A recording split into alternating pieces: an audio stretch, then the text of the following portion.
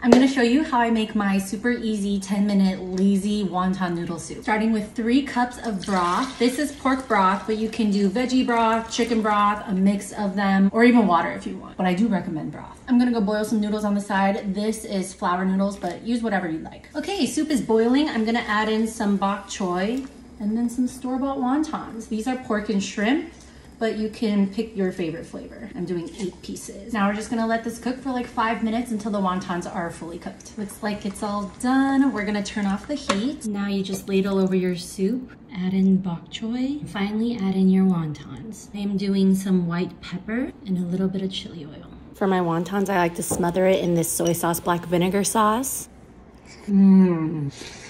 It's just so good. It's so simple, so easy to make. It's light yet full of flavor, and it still feels indulgent. And it's super easy to customize. You can add your own veggies, protein, whatever.